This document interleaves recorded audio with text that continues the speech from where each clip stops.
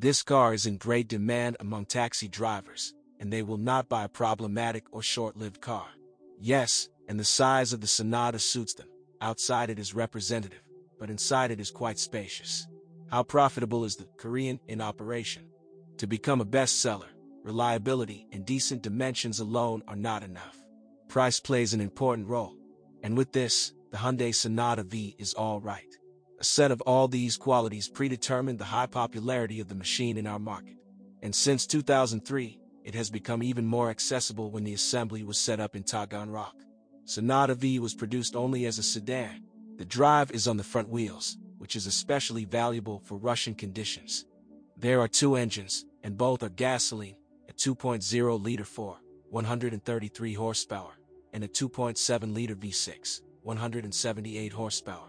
Gearboxes, 5-speed manual and 4-band automatic. The Koreans positioned the Sonata V as a family segment model, but in terms of dimensions it can easily compete with business-class cars. The salon is spacious, and passengers in it are provided with worthy comfort. True, tall drivers may not have enough longitudinal movement of the seat, and its cushion will seem short. 3 riders will fit on the back sofa, but the average one will not be very comfortable due to the rather high floor tunnel. The interior is rustic and outdated by today's standards. Finishing materials are not the most expensive, but the quality of workmanship raises no objections. The base Hyundai Sonata V in the GL version, with a 2.0-liter engine, was equipped with front airbags, electric windows, and heated side mirrors, as well as air conditioning and a CD radio. The GLS version also had ABS, headlight washers, fog lights, lightweight smooth discs, heated front seats, and climate control with the humidity control system. The interiors of these cars were trimmed with natural leather and wood inserts. The 6-cylinder modification of the Sonata with automatic transmission was additionally equipped with side airbags, electric front seats, and rear disc brakes.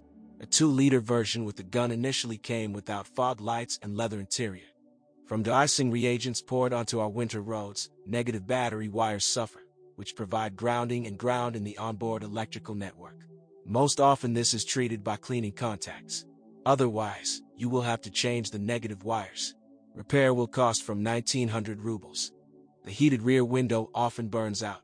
Usually the malfunction is eliminated by a penny replacement of blown fuses.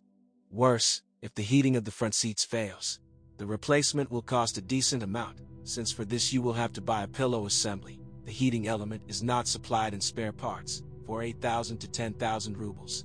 4-cylinder engines are sensitive to fuel quality. Due to surrogate gasoline, the lambda probe, from 2,700 rubles, and the crankshaft position sensor, from 1,200 rubles, often failed. The engine radiator tank is leaking. Replacement costs 7,500 to 10,800 rubles. And most importantly, the timing belt should be changed strictly after 60,000 kilometers, otherwise, its breakage will lead to repair, from 10,500 rubles, or replacement of the blockhead for 45,000 to 80,000 rubles. V6 is surprisingly reliable and unpretentious. Of the typical malfunctions, only the failure of oxygen sensors, 3,200 rubles, can be called. Radiator flushing is recommended for all engines at least once every 2 years. There are no complaints about manual transmissions, but in vending machines, the incoming and outgoing rotation sensors occasionally break. Sensor spec. Replacement, from 4,500 rubles. The chassis is pretty solid. In the front suspension of the Korean, the weak point is the lower ball bearings. True, they cost only 500 rubles a piece, but for the work you will have to pay twice as much for each side. Engines work great on 92-octane gasoline, however, they are very demanding on its quality. From bad fuel, spark plugs fail earlier than expected, which for V6 cost from 1650 rubles per set. Gearboxes, mechanics, and automatic are considered quite reliable and durable.